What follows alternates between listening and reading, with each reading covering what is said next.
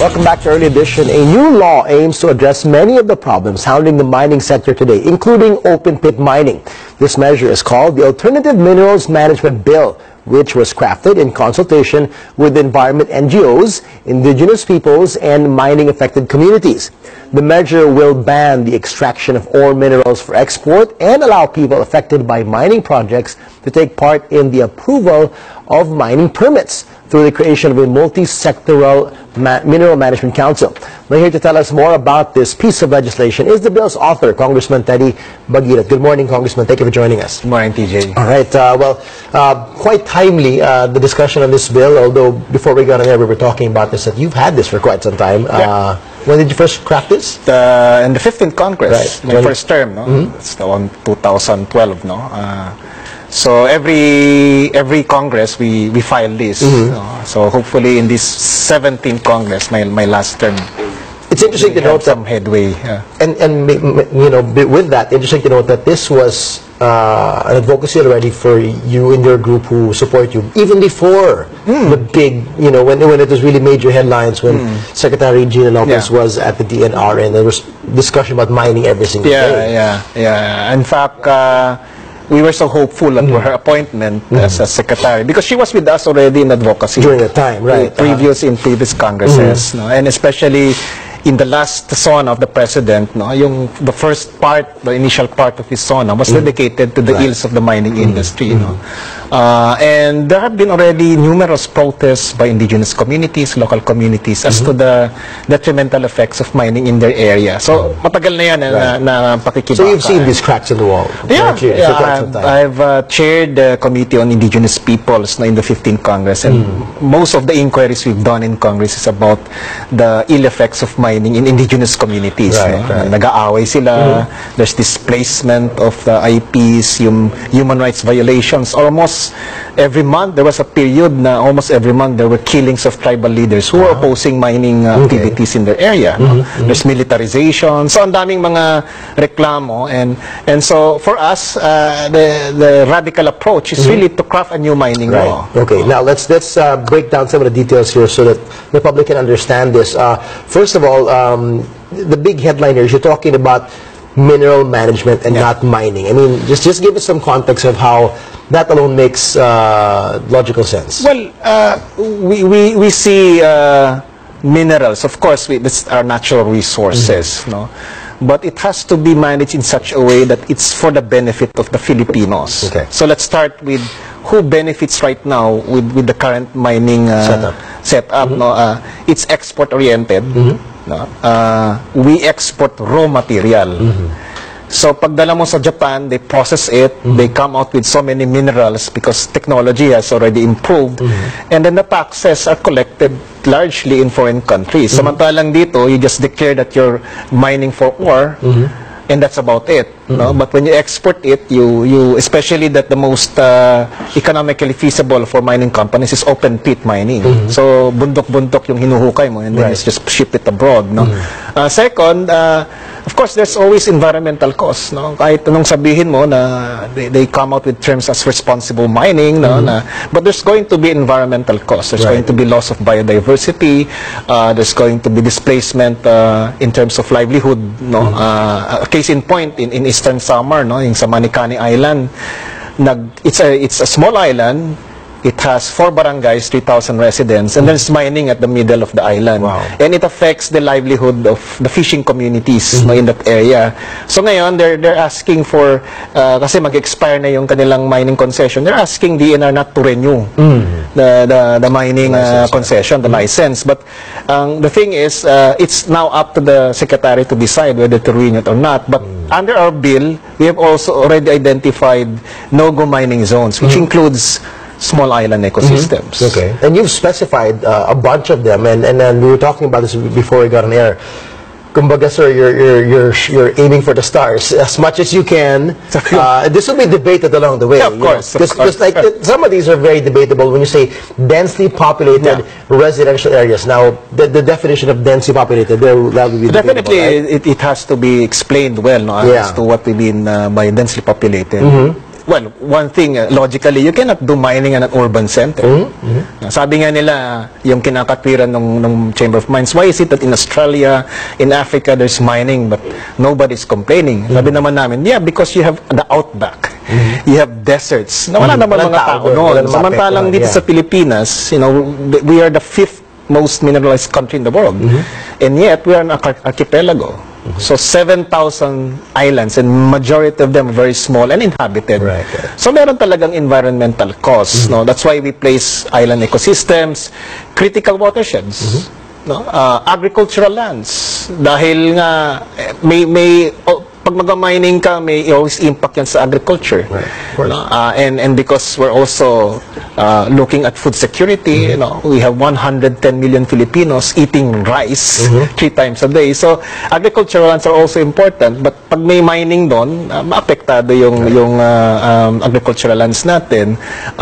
Sacred sites of indigenous peoples, the burial grounds. Right, So marami actually. I'm sure there's going to be a debate, a discussion. Sure, yeah. There's going to be lobby groups saying, you know, let's remove this, let's see, because they're saying, so where are we going to be mining? But ang sabi lang natin, there's going to be really a sacrifice because, as I've said, we are an archipelago, and the ecological cost, the cost to human rights, to displacement of communities is very high in an archipelago. The risk is high. All right. Now, if this is all approved, and you know, the rules are there. Interestingly enough, you put also in your proposed bill that this will be approved by a committee, a multi-sectoral mineral management council, which will include the local communities. And this is different from what we have now, wherein it's just the DNR. The DNR. So how much more powerful and I guess committed would the local communities be when you give them this kind of power? We want the decision-making to be inclusive. Because at the end of the day, if there's going to be an environmental disaster, or if there's going to be problems with the mining sector, it's the local communities that will be mostly affected. And saan sila tumatakbo rin? So, sa local government units, sa mayor, sa governor. So that's why the LGUs are also included there. So aside from government agencies, you have the local communities and the LGUs. So all sectors, the primary stakeholders in a proposed mining area are involved in the decision-making process. So aside from the no-go zones or the prohibited areas, now it's up to the community, DNR, and the local government units to decide whether they want mining or not. Alam naman we're not saying that we don't want mining. I mean, it's also important to us to have minerals, especially what we're pushing for is an industrialization program. We need that. Yeah, and we need minerals, no? But let the communities, the local government units, which will be really mostly severely affected by mining, decide whether they want mining or not. Parang case in point in Palawan. Palawan, they have the Sustainable Development Council. Sila yung nagpapasya kung gusto ba nila yung mining o hindi. No? Palawan is a biodiversity enclave. It's also a tourism area. It's a very inhabited province. So, magdidesisyon sila. Gusto ba natin ng mining, pero apektado yung ating turismo. Because, let's face it, no? The mining and tourism and agriculture, no, it's not a healthy mix. It's very challenging to have it all coexisting in a small area. In a small area, in an island ecosystem. Like the Philippines, we have 7,000 small islands. So yun ang kinakailangan pagpasyahan nung multi-sectoral management council. And for us, it also gives the power to the local communities. So kung magkaroon ng problema, well, it's your decision. No? And you gotta clarify, a local community is not just LGUs. We're talking about NGOs, indigenous groups as well, who will be involved. Like many of the mining concessions now are ancestral domains. No? Under the law, yung sa Indigenous Peoples' Rights Act, pag siya ay lugar o pamayanan ng katutubo, there's the free prior informed consent. So you have to get the consent of the indigenous peoples. No? They're also within an LGU or overlapping LGUs. So napakahalaga na mapakinggan yung pasya ng indigenous peoples or the local communities, no? But we do also consider the ascendancy of the LGUs to decide, no? In fact, one of the proposals, the provisions of the proposed bill is to give directly the royalties to the LGUs. Kasi ngayon, much of the share from the national wealth, we call the share from the national wealth, goes to the national government, and then they remit it to the LGU. So this time you want it to go directly, because yun nga, if there's a problem, or if you want to mitigate the effects of mining, the LGU is the first level of government that you approach. No? So dapat sila yung matulungan talaga, no, ng mining industry in terms of the share from the national wealth. Right. Okay. Now, aside from how it's done, it's interesting that you're also proposing who is going to do this, as opposed to, you know, nowadays a bunch of them are multinational corporations. You want to insist only Filipino-owned corporations will be allowed to extract minerals.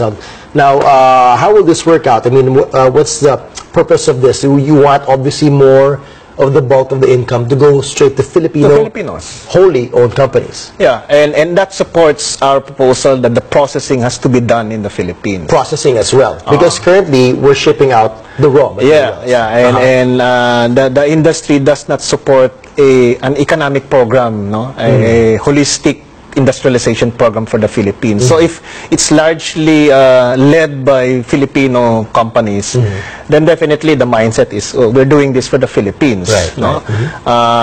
And there are more jobs. No? Because right now, according to data, no, the mining industry employs only about 250,000 people nationwide, and many of them are not even from the local communities that are affected. No? So ang sabi natin is, perhaps if you make it more Filipino-oriented in terms of the players, no, leading the industry, in terms of the decision-making process, and the benefits accrue to the Philippines, then you'll have more jobs also created in the local communities. Right, exactly. Okay, well, aside from this, let's get a bit more in the taxes setup. You talk about how the local communities should benefit more from these taxes. Is this going to have to be a separate thing that you're working with?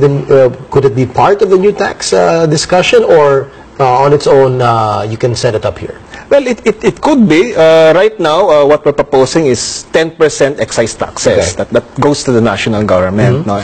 In fact, dito sa train, yung discussions right now with the BICAM, they have proposed an increase of 4%. So from 2% to 4%. Sa amin, it's 10%. This is on top of, let's say, whatever royalties that the LGUs or indigenous communities can ask the mining companies. No? Ang sasabihin nila, that's too much. Pero sa akin naman, but the environmental cost of doing mining in a small island ecosystem is also very heavy. No? In fact, other countries are actually raising their taxes. No? Indonesia has actually banned already the export of mineral ore. Wow. No? Because yun nga, nakikita nila yung effect doon sa kanilang environment, sa loss of biodiversity. Now we're talking about climate change, no? Disaster risk reduction. So while we're saying that mining gives us benefits, but at the same time, it also has economic and environmental costs. No? So sa amin is dagdagan na natin yung binabayad nila. No? For instance, no, we're proposing a lot of increase in excise taxes, no? Tobacco, liquor, which affects our farmers directly in terms of tobacco. Hindi ko naman sinasabi na masama yun because it's also a health measure. How about mining na 2% lang yung excise taxes? No? According to data nga, the contributions to the gross domestic product of mining is less than 1%.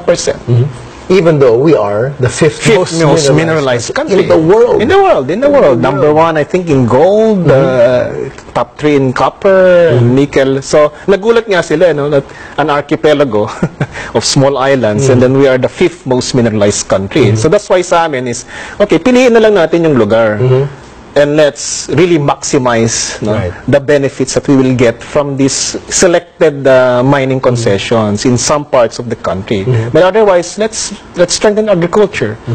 Tourism has always been, you know, a prime earner for the country, and the country has to decide now, no, what's going to be our direction in terms of development. But definitely, unless there's a new setup, no, mining, tourism, agriculture, mukhang mahirap ipagsabay in an archipelago. Have you had any projections of, let's say, an example of an amount that communities or LGUs can make more? You've mentioned the 10%, but just top of mind, what kind of amount can they make? And then, given that kind of money, how they can develop internally themselves? without relying so much on the national government. Yeah, well, for one kasi is if you allow mining in your community, no, almost always there's going to be displacement. Yeah. May mga mag-asaka, mga indigenous peoples, but well, they allow it. No? So ano yung economic cost, no? So this is where the money can be used to provide livelihood assistance, develop other industries within those communities that have been displaced by mining. No? The environmental cost rin, no? Siyempre, marami kang aayusin dahil giniba yung bundok. Right. No? Then the LGU has to do some mitigating measures, no? And that requires a lot of cost also. I cannot put a figure.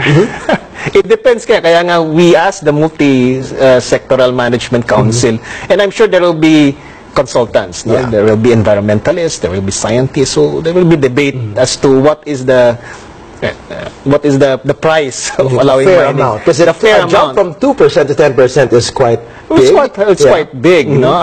But comparable to other countries, mas mataas talaga sa mga ibang countries rin, no? But yun nga, again, this is subject to debate, no? What we're saying is there's a need to increase the excise taxes, no? And minsan kasi theoretical yung debate, like in one hearing, sabi ng mining company, why is it that the indigenous peoples will ask for a 10%? Kasi maliban sa excise taxes, we're even proposing for indigenous peoples, ang minimum kasi is 1%. They get from the royalty. So sabi namin 10%. Sabi nila, why are they asking for 10% and they haven't invested anything in the mining company? Sabi namin, the land is the investment. Lupa yan. And for IPs, buhay nila yung lupa. No? So that's why it's hard to put a value, but you can say na lang yung fair. No? But what is fair, that's something that is subject to debate. No? And sa amin rin kasi, this bill is also a rights-oriented bill. It's a rights issue. There's a lot of self-determination involved. There's a lot of especially now that this is a Human Rights Week, no? December 10 is Human Rights Day, so parang sa tingin namin it's time also to highlight that mining is also a rights issue. Now, in fact, one of the sa provisions namin, if the mining company violates human rights of the community, then that could be grounds for suspension or non-granting of their mining permit. No? Unlike ngayon, pag may environmental disaster, pag may namatay, they can always shield themselves from culpability. So ngayon, yung penalties mas linakihan natin, and then they cannot just divest themselves from the company and say, we don't have any liability. So now, you can even charge persons involved in the mining operations directly to court if you think that they did some criminal activity in that area, whether it's environmental or human rights violations. No? All right. Now, where are you right now, and where does it go from here? You did mention that the president spent a significant amount of time in Sona rallying this. Yet we do know he's got that majority in Congress and the support there, but where do you see the disconnect in terms of the support, in terms of pushing this bill right now? Because right now it's still in the committee. And although it's still early in this almost midpoint, no, in the 15th Congress, it never got out of the committee. The same is true in the 16th Congress. At least ngayon, tapos na sa technical working group. So in terms of consolidating all of this mining, there are so many mining proposals. No? May specifically no-go zone in a specific province. Or yun nga, yung processing only in the Philippines. But this has already been consolidated into one report. So so we're hoping that the committee can immediately discuss this and then bring it to the plenary. And you know, by July, we're having another son of the president. Definitely, he'll be asking, so what's now the update of my call for Congress to pass a new mining law, no? Or at least to institutionalize reforms in the mining industry. So sana the leadership, among so many priorities. That's why we're thankful that we're having this avenue to discuss about mining bill. And explain the details. Yeah, because we've been talking about a lot of political issues in Congress right now. Impeachment, EJKs, human rights violation, martial law. So there are many very pressing issues that also need to be discussed you know, in the national discourse, and mining is one of them. So sana hopefully the leadership in the House and even in the Senate no, can prioritize tackling environmental bills, because marami naman siya. It's not just mine, it's forest, land use, and yun nga, as a legislator for the past 7 years, no, I've championed a lot of environmental bills, and none of them gets discussed adequately in the plenary. No? Either pumapasa siya sa House pero hindi sa Senado, or mabilis sa Senado, mahirap sa House. No? And we know how difficult it is to pass an environmental law. There's a lot of conflicting interests. There are many who would rather have the status quo. In fact, that's the mindset of the Chamber of Mines. With due respect, no, to the Chamber of Mines, which have been regularly attending naman yung mga committee hearings. There, if you ask them what they want, they'd say na okay na yung we're okay right now. We do acknowledge that there are problems. And we do acknowledge that not all members of our chamber are responsible miners, no? But by and large, no, the law is okay. No? We just need to fine-tune the implementation. And then here comes Secretary Gina Lopez, which did a mining audit and say, oh, you have a lot of violations. No? So it remains to be seen now, no, with the new secretary, Secretary Simatu, whether the recommendations of the mining audit will be acted upon. Because actually, based on the initial mining audit, there are a lot of mining companies who actually violated the current law itself. You know? But sabi nga ni Secretary Lopez, you know, I can only do as much. And probably that's also one of the reasons why she was not confirmed, because sabi nila she went beyond her authority. And I would understand her frustration, because I'd like to do this, but the law says, ito lang yung kaya ko, no? So that's why a new mining law is needed. All right. Well, we will see where it goes from here, but at least all the details are being laid out now, and it's much clearer. And as you said, it does make sense to support the local community. So we'll see where that give and take will come in, as this progresses. So, Congressman Teddy, thank you so much for joining us. Thank you, TJ. Thank you. Well, still to come, struggling toy store Toys R Us shuts down over 20 stores in the UK. More on that when Early Edition returns. Stay with us here.